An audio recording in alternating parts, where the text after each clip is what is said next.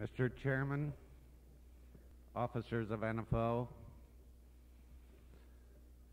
fellow delegates, and friends, I believe that we are at this very moment standing on the threshold of what could be the very, very darkest times for rural America and American agriculture that most of us have ever seen. I feel also that at this particular time that I might well be carrying the weight of the world on my shoulders. I feel it is so very, very important that you understand what I'm going to tell you. That unless you do, I do not believe there's any hope for any of us. One of the greatest fears and the greatest problems that we've had in the past in solving or bringing about a solution for our problem has been complacency. We've had a feeling that whenever prices increased, reached a point that we considered satisfactory or near satisfactory.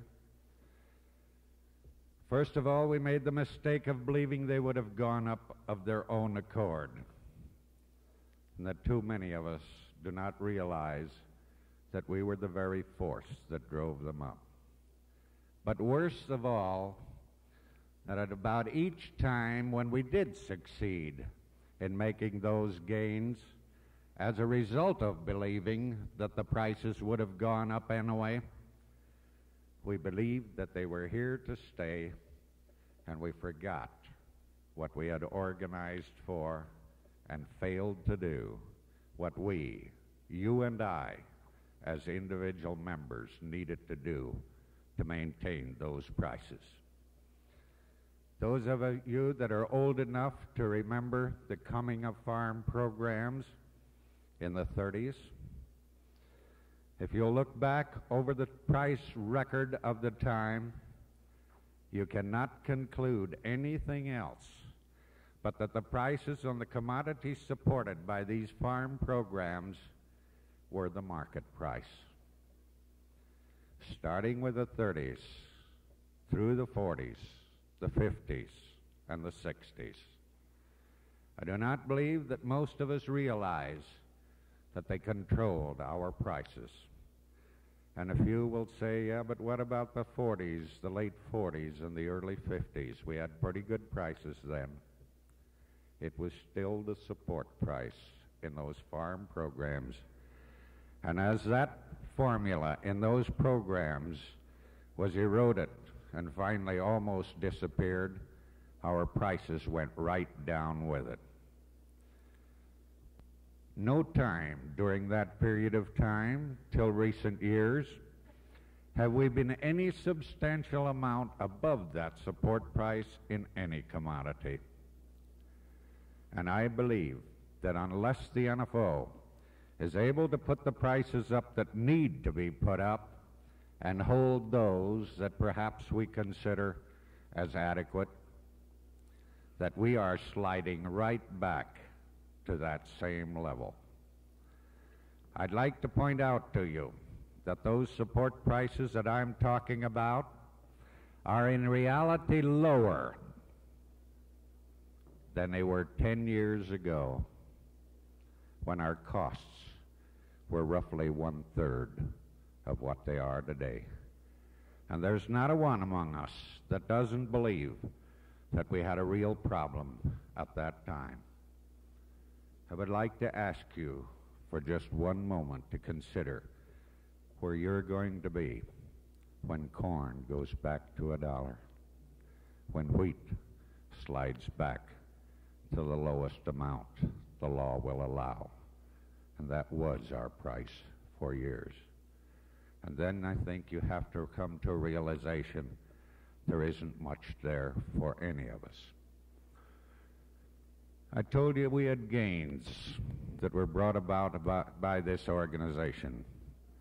And I say without any fear of contradiction by anybody that is informed, that not one single one of those prices in the major commodities for the last several years, not even the lousy prices, could have been as good as they were if it had not been for this organization, the participation of its members, and the foresight of its leadership.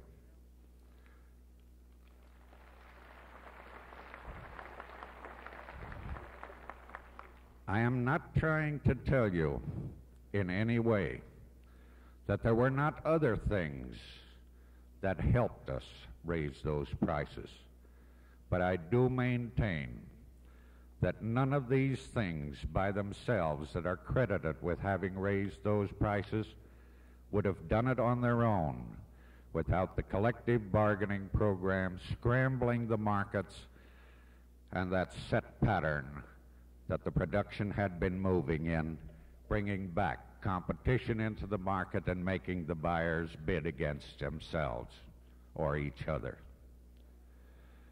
In fact, many of the items that are credited for having raised our prices in years gone by actually had the very opposite effect, drove our prices down. But when we accept what is being said by those who maintain that the nation must have cheap food at the price of the farmers, when we accept that without thinking it through, it's not too difficult to accept a very falsehood as an absolute fact. Let's go over some of the things that we made, the gains we made. We fought hard for quite a few years in organizing to bring those hog prices down or up from that terrible price of $12 and $14 where they were for years and years. And yet those prices did not go up until the NFO succeeded in blocking enough production after the holding action of 1968 to drive those prices, to put competition back in. And within 3 weeks to 4 weeks after that program had been put in an operation and had very, very good support from our membership as a whole, we had those prices beyond the target prices of $22.75 that we had set at that time. In fact, we hit 28. But when 28 came around, we hit the old bugaboo. We were being told, and too many of us accepted, that the price would have gone up anyway. And time after time, over the years when I was still vice president of the organization, I heard the statement nationwide, the NFO's got a couple of pretty sharp cookies at the head of it. They always start an action when the price is going to go up anyway. Think that one over for a minute. And then consider that if those cookies were that sharp, they would not have had to take the butt chewing over the period of years. They could have made a fortune every day by bucking the market and wouldn't even have to see a farm or a farmer. Those prices went up because of the NFO programs. But after we had the $28, we became complacent. And instead of using the bargaining tool that we had, we used it as a piddling post to see whether we could get a quarter more somewhere else.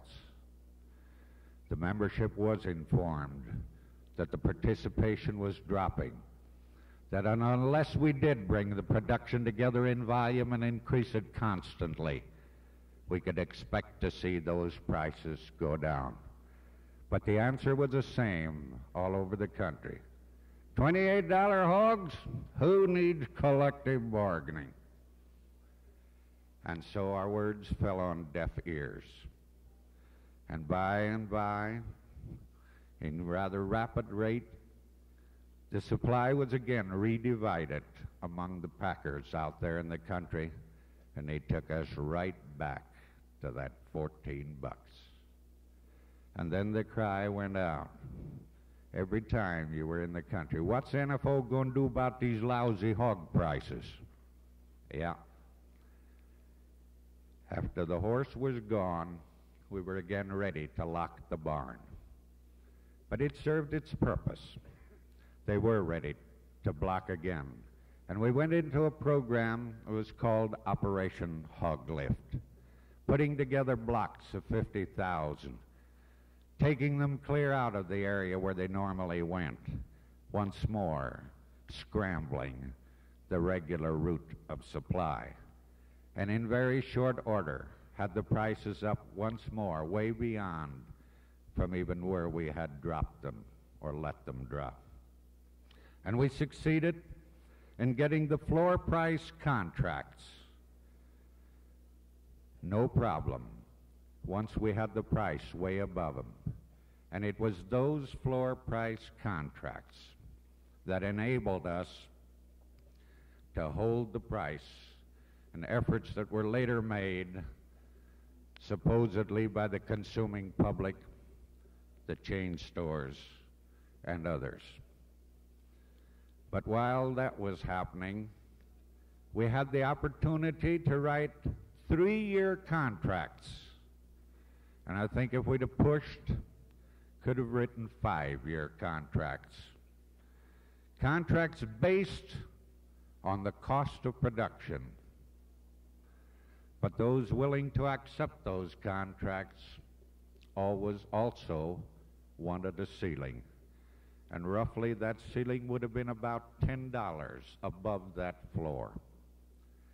We went to the country to get the production committed on a 3 or 5 year basis. And our members turned it down because they had heard of hogs going into the $50. And at the time, it would have been a $48 ceiling.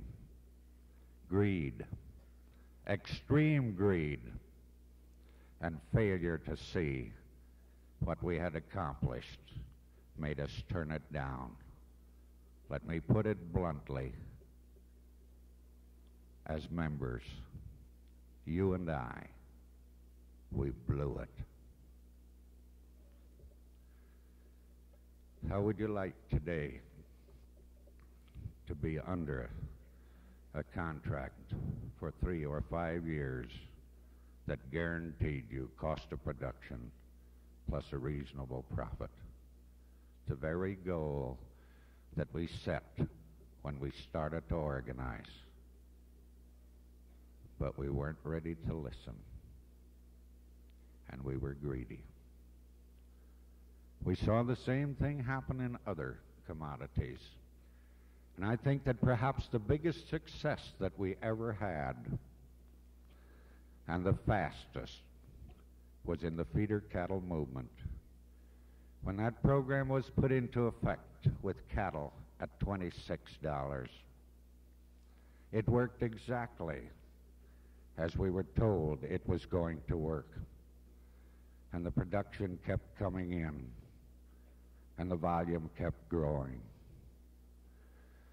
But as it went up fast, again, that attitude, the price would have gone up anyway.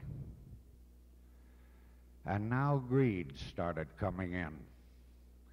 I don't know how it was promoted or how it got there. But on account of the fast movement, it was real easy to convince the membership that there was no end to how high it was going to go. We hit $70 a hundred for cattle. Had the opportunity to contract 1 year ahead at that price. I think many of you have heard of one feeder meeting where there was a dollar bill pasted on the ceiling, and the people trying to put the block of cattle together and under contract were told to look at that dollar bill there on the ceiling. $1 a pound, that's the price. And when you can get us that, you come back. Again, they believed the prices were here to stay, that natural conditions had raised them, and the blocking of feeder cattle came to an end. We blew it. We dug our own grave because we weren't ready to listen. We blew it in other instances too. We had it.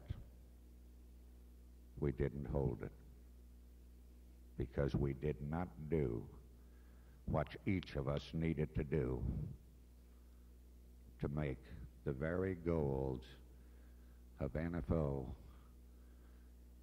or to get them in a solid grasp within American agriculture. Let me point out to you how fast it can go.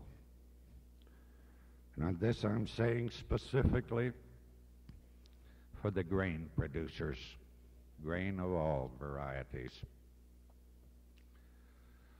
Over the country, virtually every meeting that I attend, I hear producers say, we're not worried about this year's crop.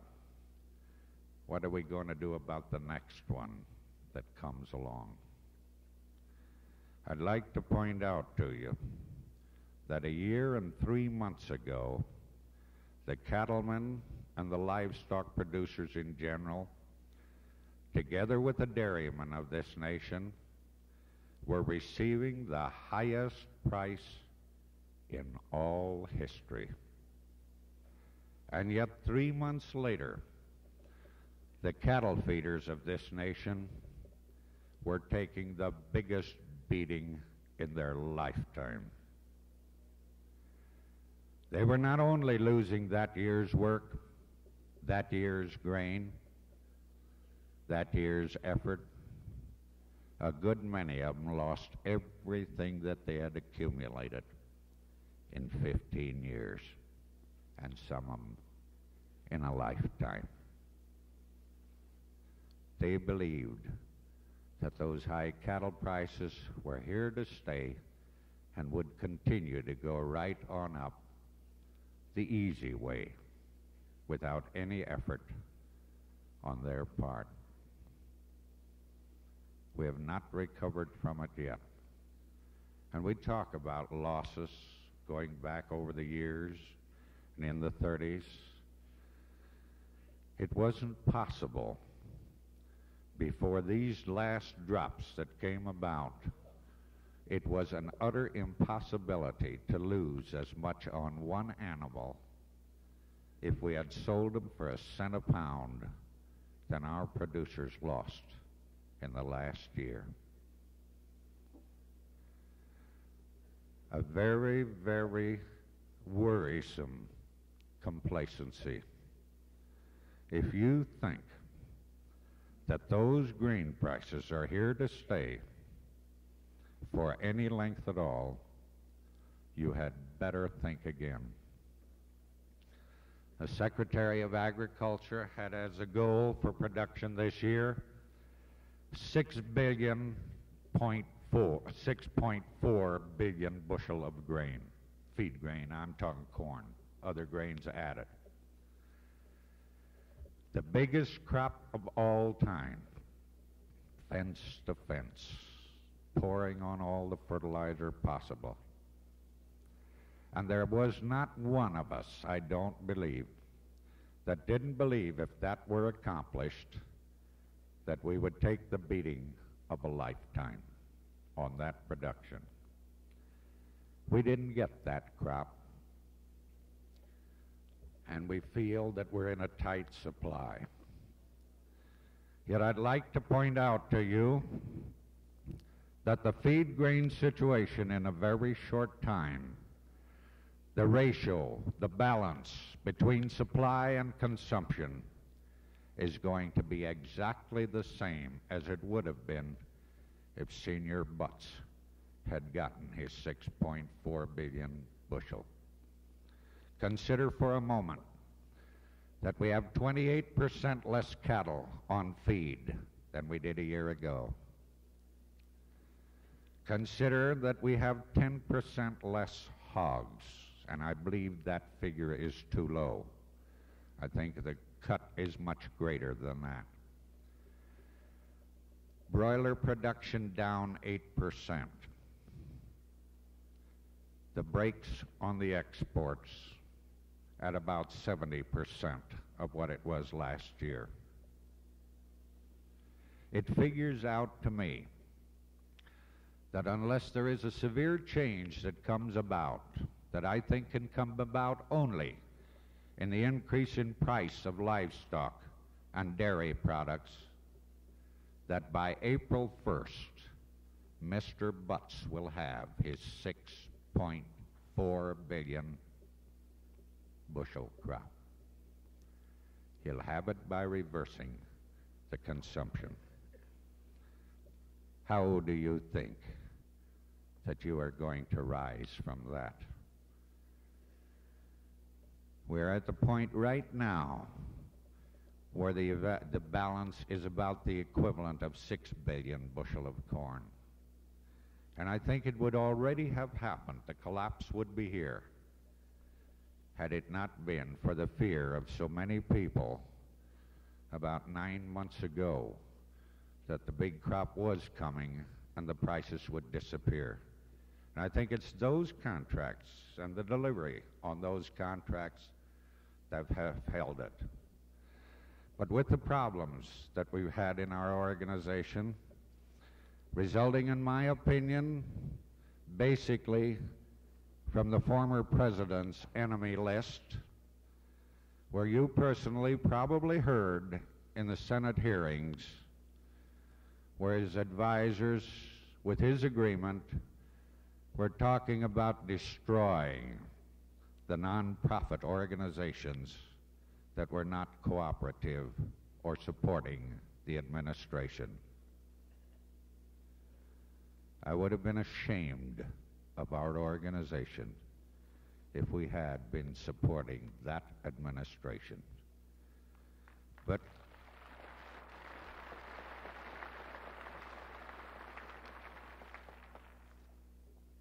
nevertheless, we had to take the blunt of what they were carrying on.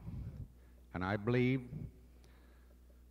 that the IRS investigation that we had to endure and the SEC movement was a direct result of that and some bribery that took place in the milk field. They accomplished, or nearly accomplished, what they were after, to destroy the NFO programs. While they did not succeed, they really slowed them down.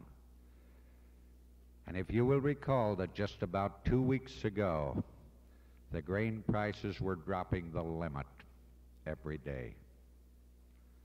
And if you will recall that when the present administration announced they were stopping certain export sales, even though the threat was not carried out to the fullest extent, or maybe I'm calling it wrong when I call it a threat, even if it wasn't carried out, soybeans, for example, dropped 80 cents in 1 day on the cash market. And the futures had to come along, the legal limit down for a number of days till they caught up with it again.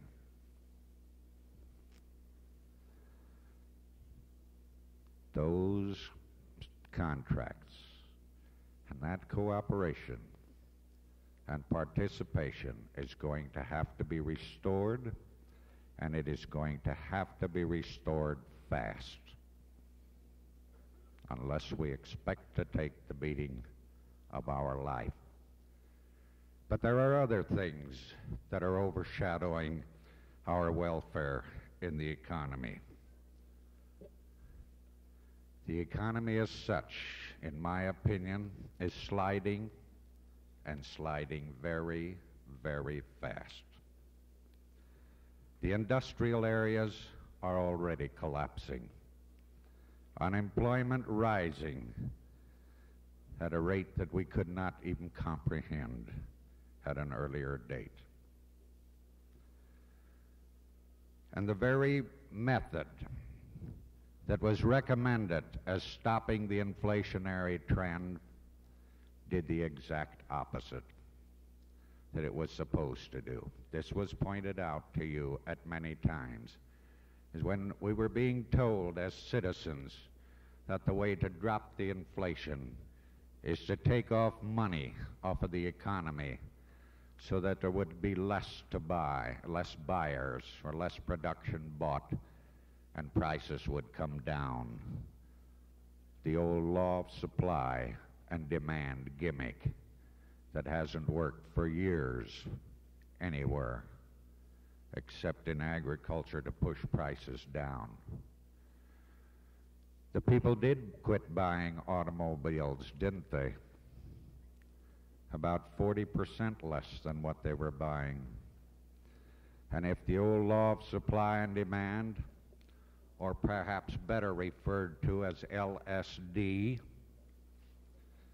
that sent us on a dreamer's trip, if it had been working or was working, then we should be buying automobiles today for 50%, half of what we were, or at least 40% less, shouldn't we?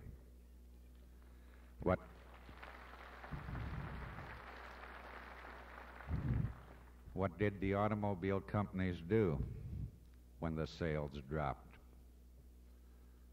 They raised the prices to make up the difference in the overhead that the lesser units were producing. And that's what they have to do. Any sound business, if it's going to survive. But I'm wondering how many of those automobile sales or automobiles that were not sold were a direct result of what happened in rural America. Can you imagine the cattle buyers? I mean the cattle buyers, I mean the cattlemen that lost their life savings in cattle in 1 year.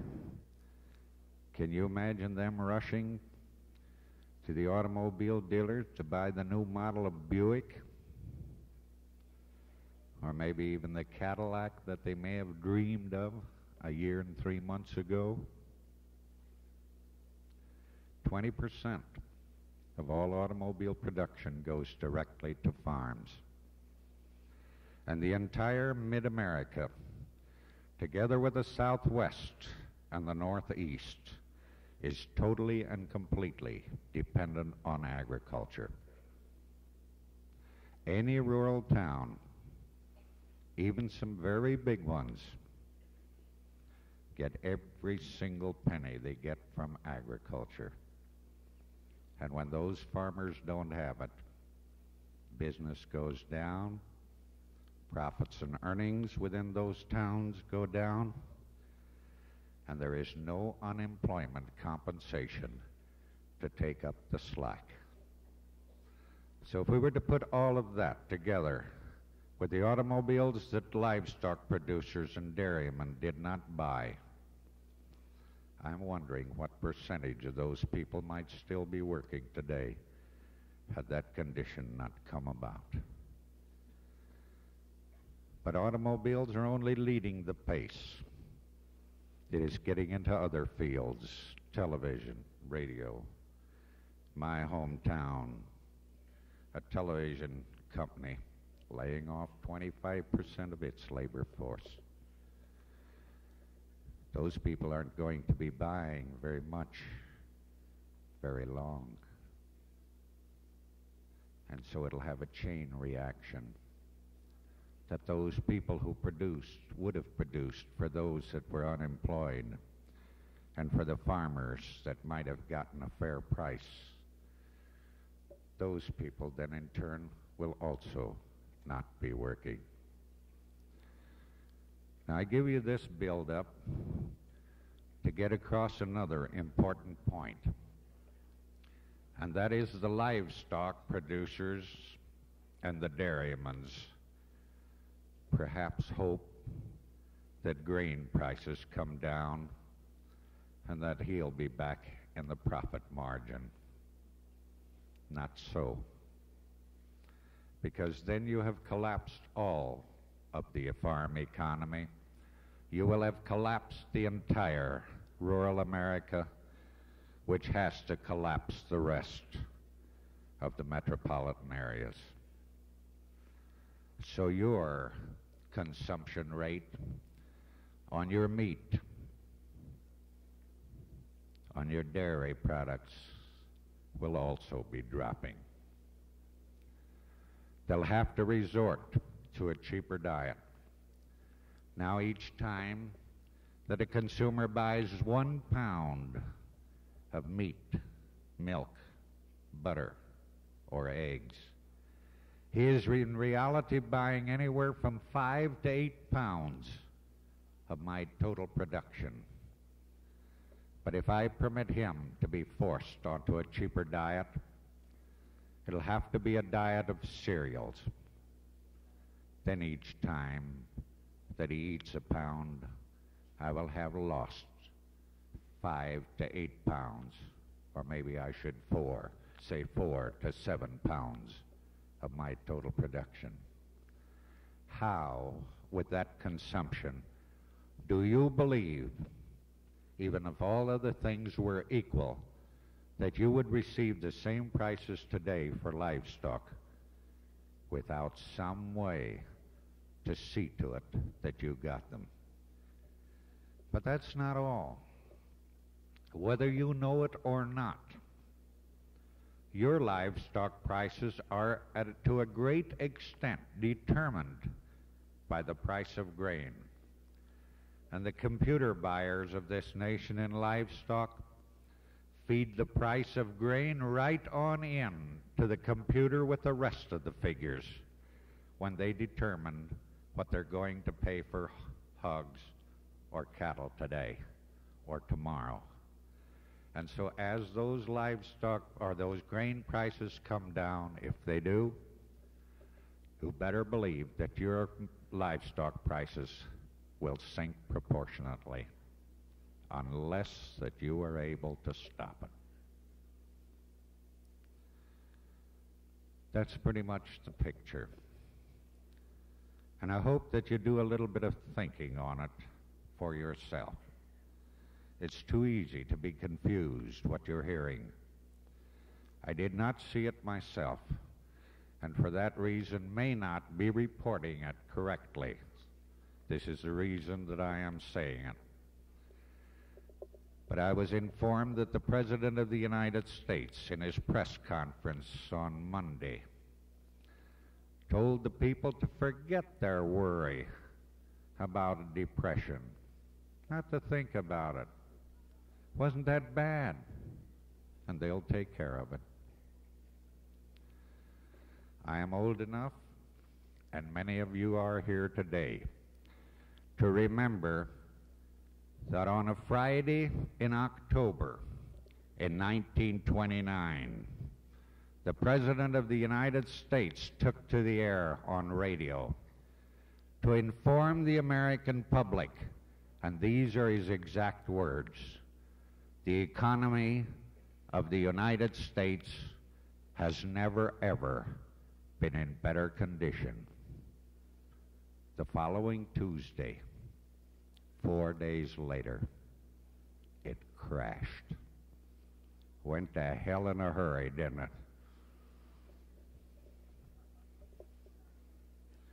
They wouldn't be telling you it was all right if it was. Think it over. You ever hear anybody tell you the economy was in good condition in 47, 48, 49, and 50? Not a word mentioned about it.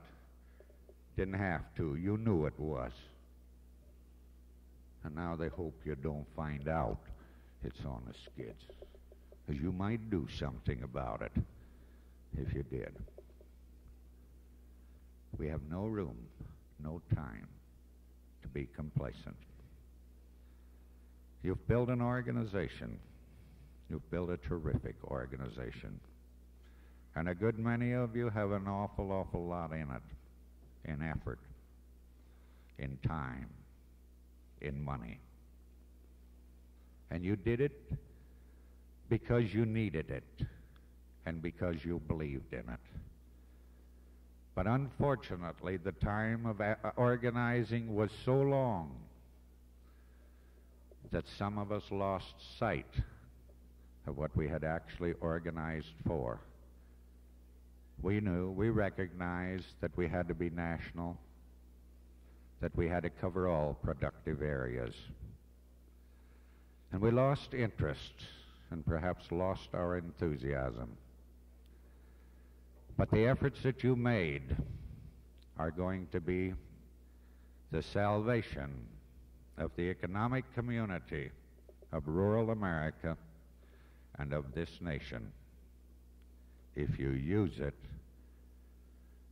the way you intend it to when you start building it.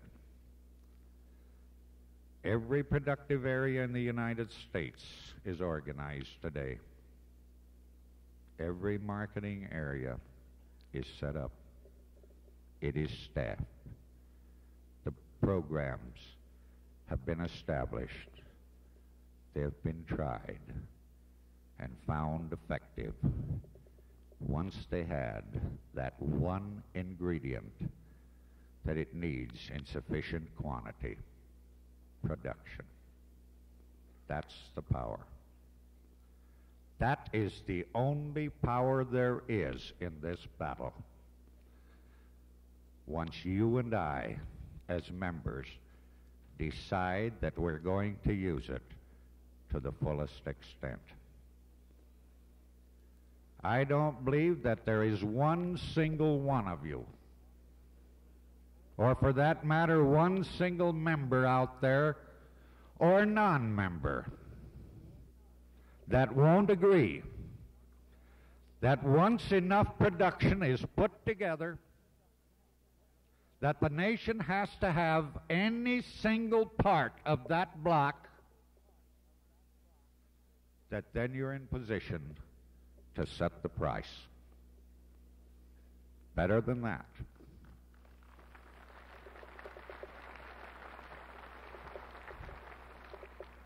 Better than that. You'll be in an advantageous position in a number of other ways. Once they have to have a part of that block, then you're in a position to say you're going to take it all, or you don't get any of it.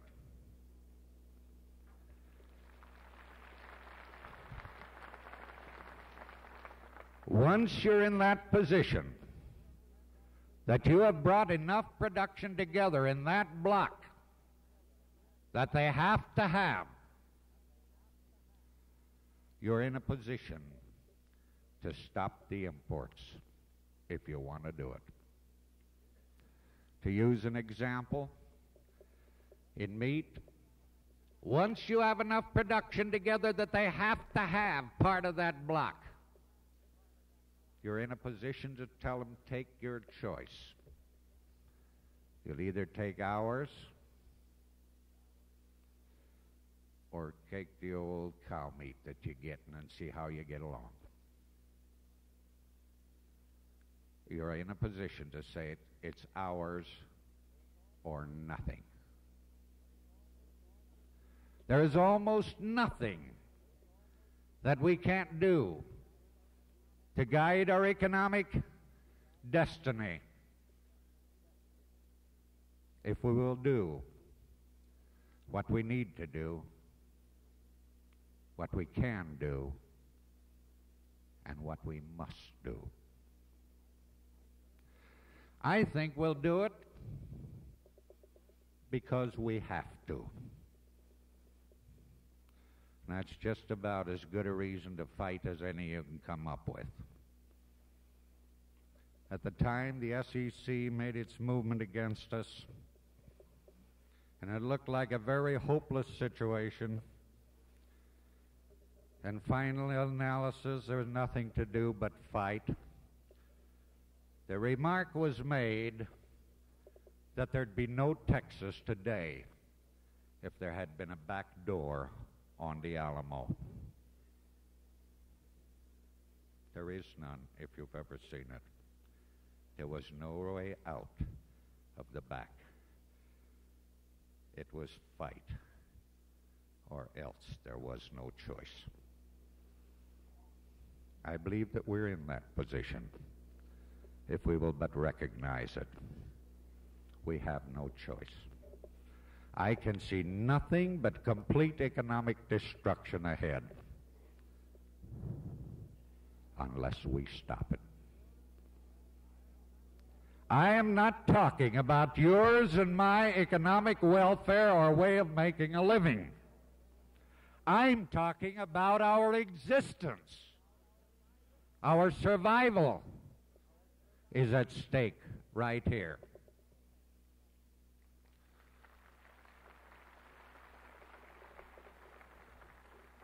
This can't even be compared, what I'm talking about, to the Depression of the 30s. It is so much more severe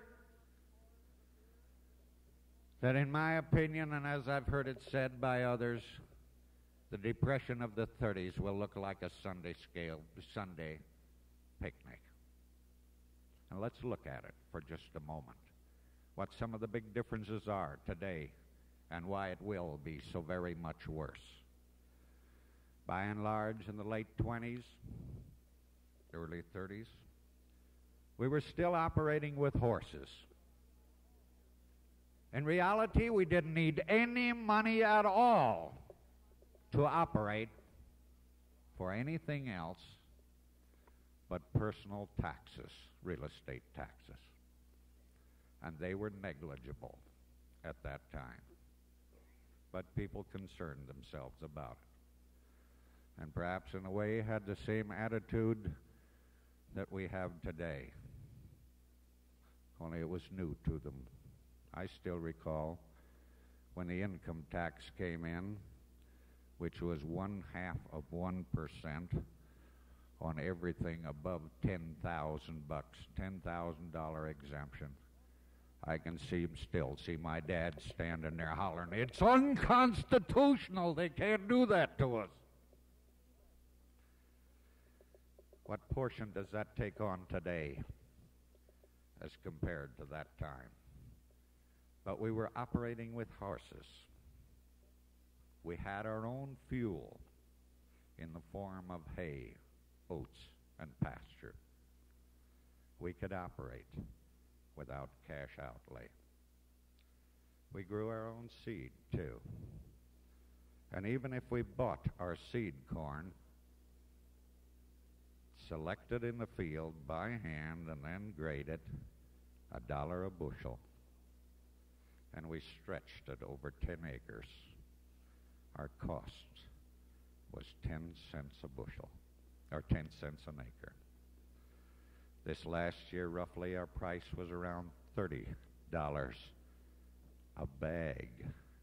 Oh, no, not a bushel. See, bushel weighs 56 pounds. And somebody found a way to make it real handy for us because you don't know how many kernels are in a bushel. So as a convenience now, they sell us a bag of 80,000 seeds, see? But still got us believing it's a bushel. 44 pounds, about an average. One of those bags costing $30 this year covered 3 acres for me.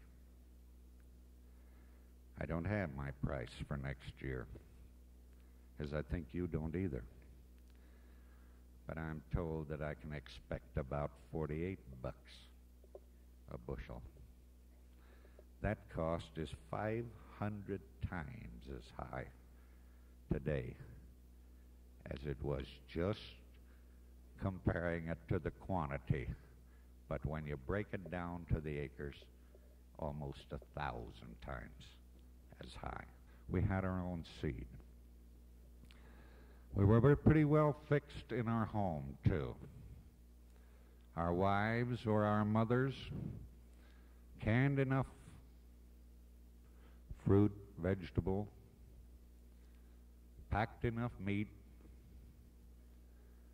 We had our own butter, our own eggs. And so we had no real concern about the food. It was there. Our mothers, our wives had seen to it.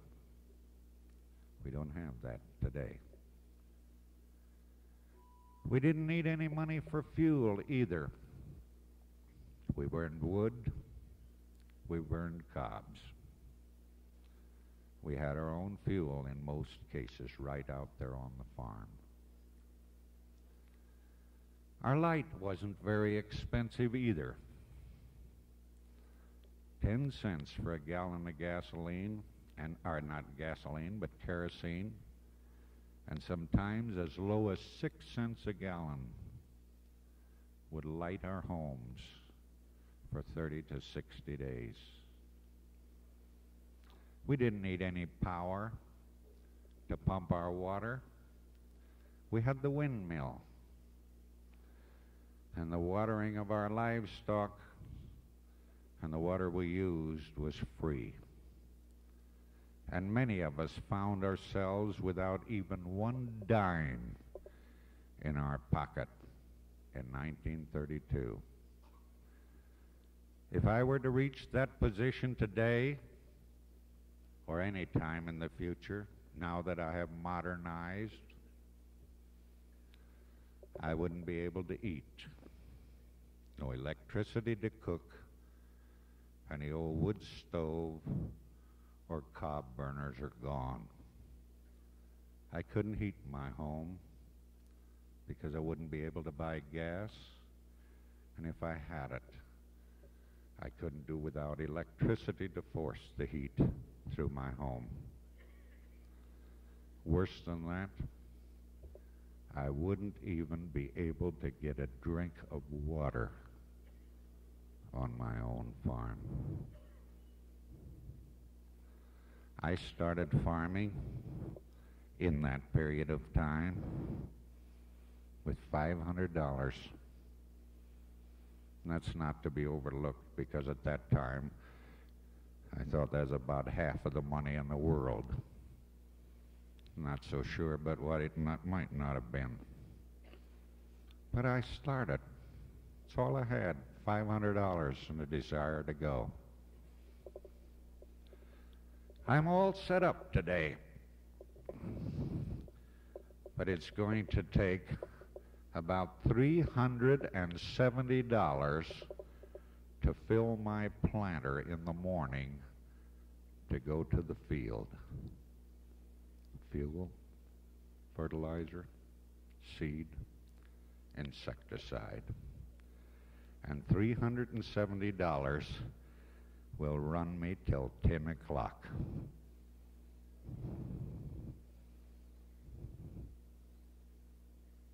Once she collapses, how are you going to start it again?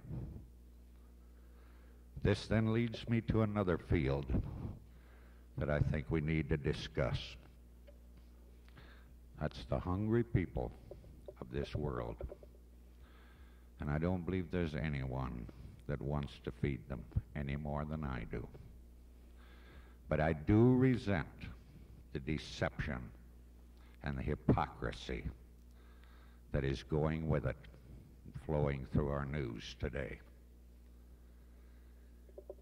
We're led to believe that we have to produce real cheap so that the hungry people can eat. And it doesn't make any more sense than Chrysler, Ford, and General Motors selling cars cheap enough that they can buy an automobile. They'd like to ride too. But how long would Chrysler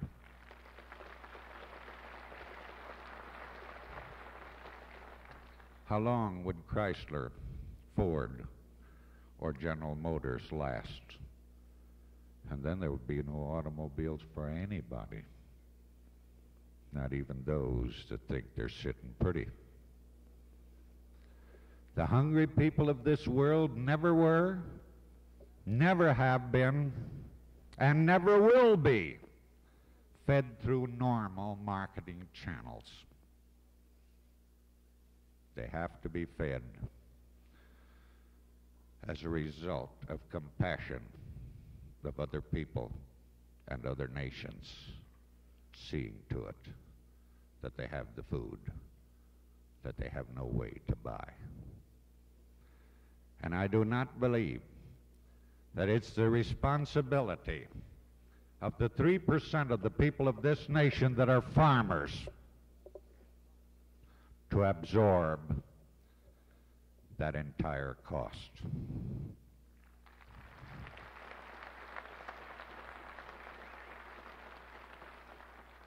I believe that it is the responsibility of those people who are making the noise and are condemning us and members of NFO for our hopes and our ambitions and the goals that we've set to meet those conditions that we can produce. I believe it is those people's responsibility to share that cost.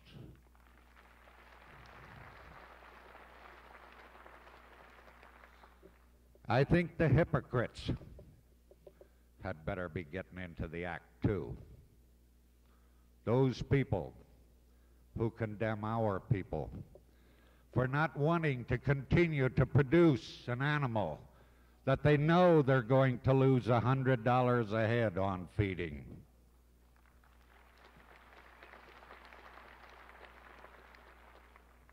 Those people who condemn the people that are trying to solve this problem when our people refuse to be willing to work an entire year for nothing and then include savings from the past to do it.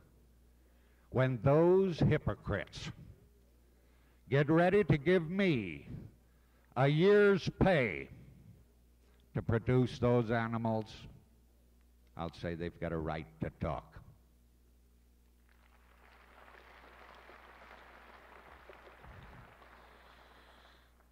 I think maybe an expression that Mr. Butts got in trouble with might play in here in another form. You no play the game, you no make it a rule.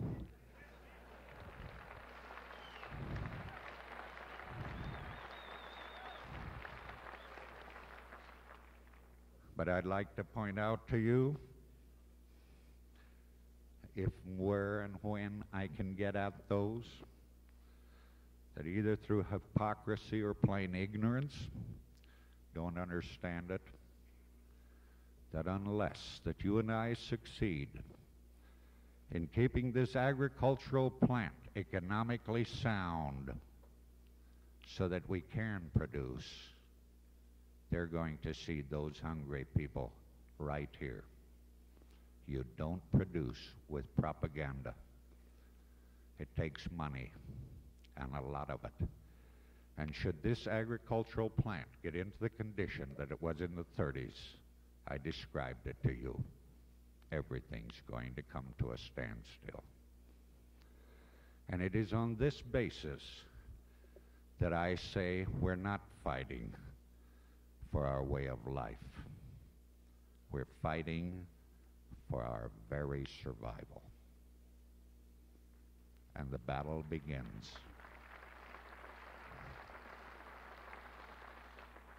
The battle begins, and begins now. Now let me go back. Repeat one statement I made, and then go from there, see where we go. That statement was that there is not one member in this room, or in my opinion, one farmer out there in the country that doesn't believe that once we get enough production together, that the nation has to have any part of that block, that at that time we'll be able and ready to set our price. I think we agree on that. I think you accept the general principle. But there is one thing that you have not accepted. Not as a whole, a few, but in my opinion, a very few. The responsibility of getting that done. I think there's still too many of us that think that if we go to a meeting or a convention, wear a button, an NFO button, and applaud every time somebody says NFO or collective bargaining, that we're good members. Oh, no, we're not. We too become hypocrites if we do not do what it means, what has to be done to solve the problem. That is get the production together. So we've got one important thing to do. And first of all, each of us on ourselves is to discipline ourselves, face squarely what needs to be done, then do it, and see to it that your neighbor also does. So step by step, what is it? How must we discipline ourselves, or discipline ourselves to do what? First of all, each of us, you and I, going to have to discipline ourselves enough that we will see to it that every single pound of our production goes into that program.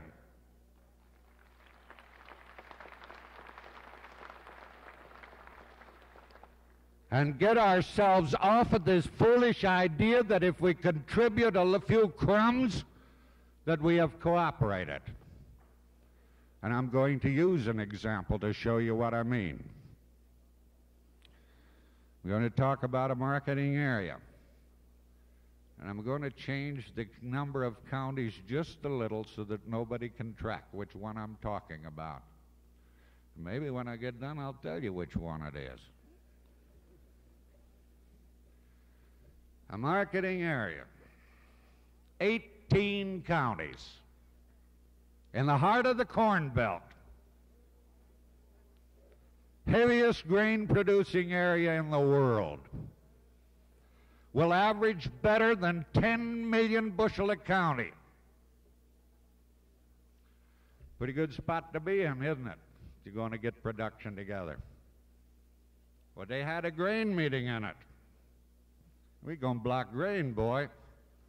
We're going to show Cargill. Continental can't push us around.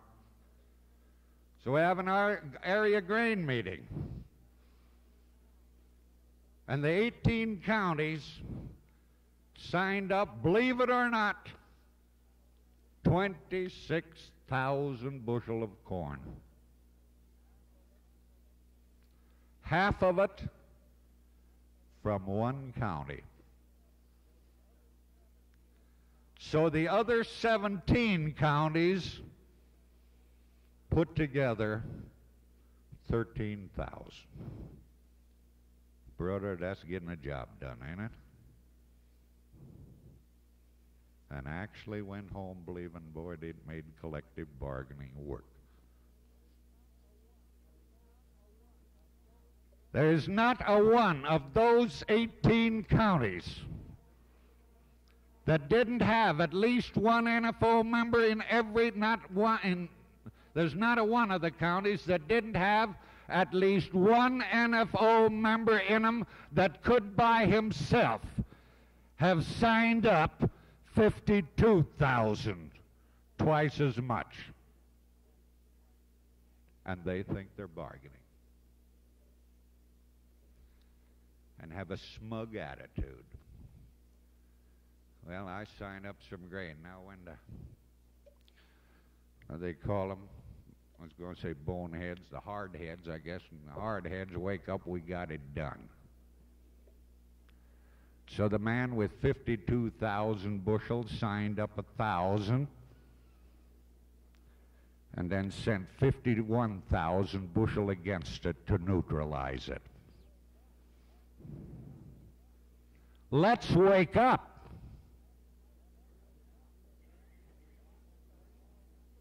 Are we blocking grain to deceive our fellow members or our neighbors? Or to act as martyrs? Or are we ready to buckle down and do what needs to be done? I told you I'd go and tell you whose what area that was. I'll do it right now. Was yours.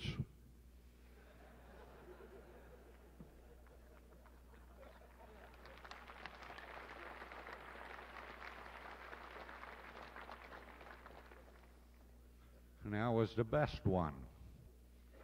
I haven't told you about the bad ones. Think of it, ladies and gentlemen. That's tomfoolery. You think you're going to kid the buyers into paying a price? There's one power, one only, the production. So first of all, we must discipline ourselves to do what each and every one of us knows has to be done. And not just put in enough that we can fool the others and put more on the opposite side to make sure it doesn't raise the price. But then we need to go one step further. Then you and I, individually, must assume the responsibility of seeing to it that our fellow farmer, first of all, our fellow member, puts his production in to the fullest extent. He'll do it if he knows what it's all about. I run into a member on my way to a meeting while I was eating supper, recognized me, came over to me and visited, asked me where I was going. I told him I was going to a meeting in his area, his county. We were going to try to block grain. We had previously, this is some time ago, we had previously put together enough for a barge load in this community. And he didn't know anything about the meeting, so he said, probably not. Nor did he know that we were moving grain in his county. I visited with him, just barely, very lightly. Finally asked him, would he go to the meeting with me, because he had told me he had 35,000 bushel of corn, and that, yeah, he'd be glad to do that. He went to the county meeting with me. I went to the county grain committee and told him this guy liked to sign up 35,000 bushel. And the committee got mad at him. We needed that last week. Why didn't a bastard come and tell us then? That's not much encouragement, is it? And we don't get it done by fighting them, but we get it done by explaining it to him. Regardless of what he has done since, he still joined the NFO because he wanted a price and wanted to help get it. And no one has ever told anyone that anyone else was going to do it for him. We've always told you it's a do-it-yourself kit. But it won't do us a bit of good if we don't use it. So we must discipline ourselves. First, see to it that we are doing what is right. Get that production together. It's the only answer there is. It's either that or doomsday. And I think that's reason enough to do it. Then get our fellow members to put his production together. But we've got still one more step to take. we've got to get other farmers to add to that block by joining the NFO. There isn't a farmer out there today that doesn't want a price, and in my opinion is willing to make an effort to get it if he knows what to do and understands it. And this is our responsibility to see to it that he does understand it. If those non-members were to tell you what they've actually been led to believe that the NFO is, it would horrify you. They just simply do not know. And it's up to you and me to see to it that they do. They want to help if they know what to do and understand why they're doing it. I hear members say all over the nation, no use me going out and seeing anything. I saw them bastards 100 times. There's a lie to start with. When any man let you see him 100 times. And I'll lay odds that for the last 3 years, at the very most of you haven't even asked anybody. But you're kidding yourself and hope the other guy believes it so that you don't have to do what needs to be done. We're going to do it. And our failure to do it will take us nowhere but to destruction, pure and simple. Now, you may be able to fool the other guy with alibis, but there's one more person that you'd better start thinking about. Can you deceive yourself? What would it be like to feel that you had the opportunity, that you were urged time after time to do what you yourself knew must be done, and then didn't do it, and saw your own family in a problem? Could you live with it? I don't think I could. And I'm not going to have to.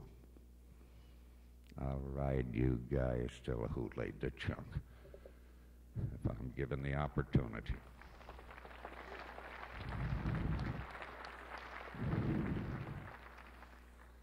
I think that pretty well sums it up.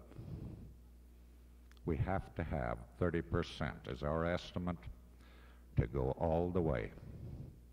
And it'll come easy as the block starts building.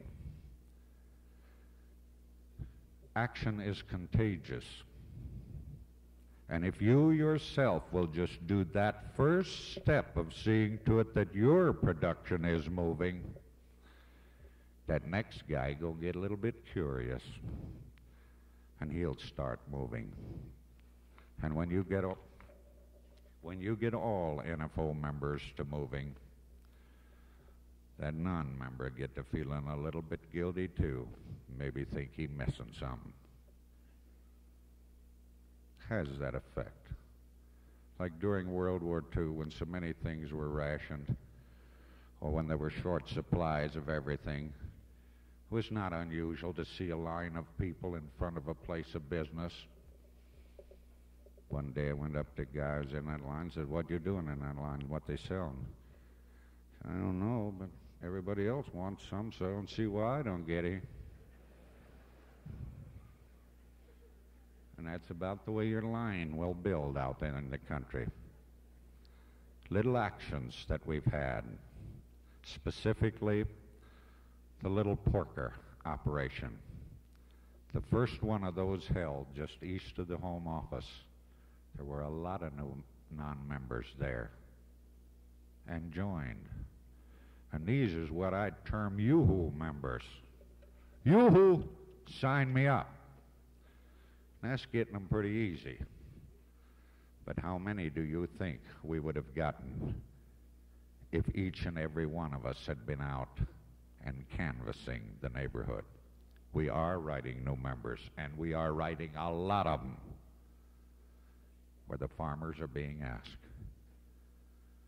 But if you don't ask them, how can they join? And even if they tell you no the first time, what chance has he got saying yes the second time if you quit asking the first time? We can do it. We have to do it. And in my opinion, we will do it.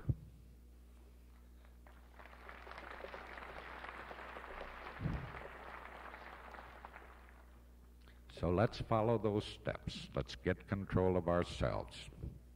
You're not destroying anybody but yourself. And if the other guy doesn't do it, he's destroying you. Are you going to stand still for that? You had a beautiful field of grain, and your neighbor's cattle got into it. Would you go over and see him about that? Or would you just kind of hope they go away? And say, well, there's that hard-headed cattle again. Just cuss him and let it go. He is destroying your production. I don't care how much you raise. If you don't get a price, you would be better off if you had never raised it. At least you wouldn't have a loss. And he's destroying your production if he's hindering your price, the same as if his cattle were destroying your crop. When are you going to wake up and keep him from doing it? He don't want his cattle in your bank account to destroy it, but he's going to have to know that that's what he's doing. He wants a price, but he's going to have to know how he's going to get it. And they will come. Just one example. Bill Selhorst held a meeting in my backyard at Sioux City. I got a big backyard. Anyway, he held a meeting at Sioux City, advertised as an NFO cattle meeting. And over 600 cattlemen attended. And the people there represented 2% of all the fat cattle in the United States. 14 more like it would be 30%. It can be done. They're interested. That was the big letters over the top. NFO cattle meeting. They want a price. That's what they came for. So do one other thing. Anybody that you talk to about NFO, collective bargaining, or the situation in general, talk to him as though he did not know one single thing about it. Because if you assume that he knows things that he does not know, you have not gotten the message across, and you will not have eliminated the foolish ideas he has. There's one other thing that we must do in putting this production together as we go around meetings. And that's, for God's sake, stop bitching.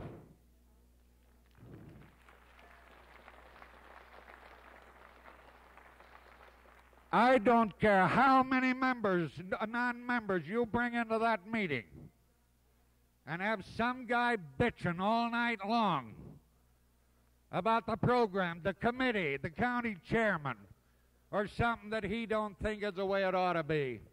How can that man join? That man's made it impossible. And this sort of thing brings about an erosion of cooperation. It takes away from those who want to cooperate the spirit and even the hope of accomplishing something. You've never gained anybody as a member by telling them that the officers were bastards or the program didn't work or that you got rooked on everything you did. you better take inventory of those people. We've got to get 30% together. We can do it if each of us does what we need to do. And that sounds like a lot. But it's only, even if we didn't count our own members, be 3 out of every 10 farmers. And even if that sounds a lot to me, maybe this to you, maybe this is more encouraging. There's 7 of those hard heads out of every 10 you don't need.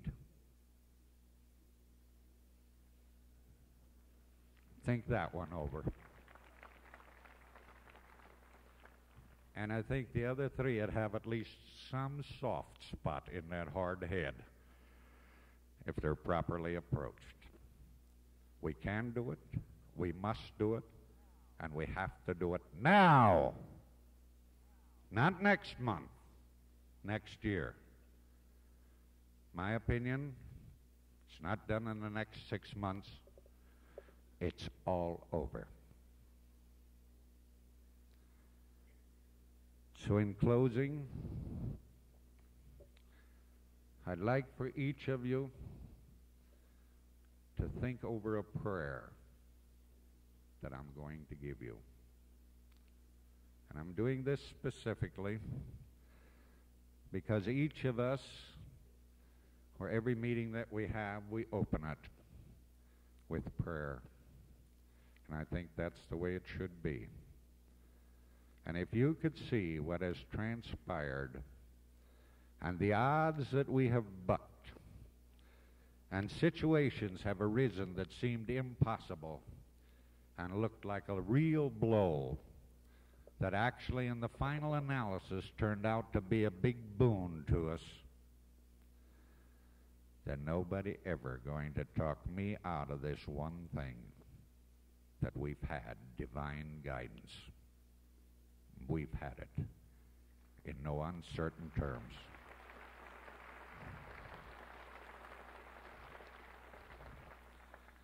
But while we open those meetings with prayer, and then let ourselves be guided by extreme greed, as in the instances I mentioned earlier, I would also expect the good Lord to set me back where I belonged. So I'd like to take off on a prayer that I heard many years ago. I believe it is credited to the Quakers. The prayer was, "Dear Lord, reform the people of the world, but start with me." I'd like to have you pray it with me and to yourselves in just a little different form. Lord, help me do, or help the farmers do, what they know has to be done. But start with me and make me do it. I know I told you a lot of things that you didn't want to hear. I thank you ever so much for having listened. I believe that maybe I feel a little better now than when I started. I thank you from the bottom of my heart that over the period of years you have accepted what I've said. And I think it has made me enjoy doing what I did. But now I'm asking for one more thing. I'm not running for any office. I don't need any votes. But I'm going to ask you for more than I have ever asked you for before.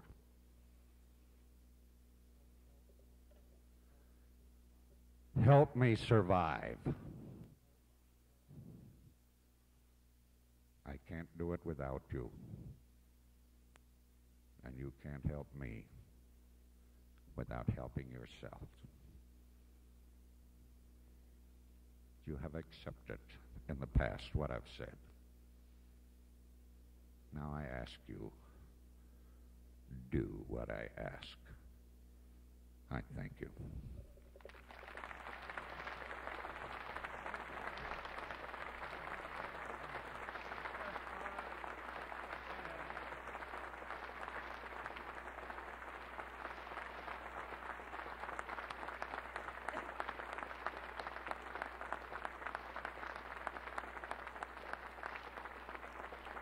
Let's put that much into blocking production.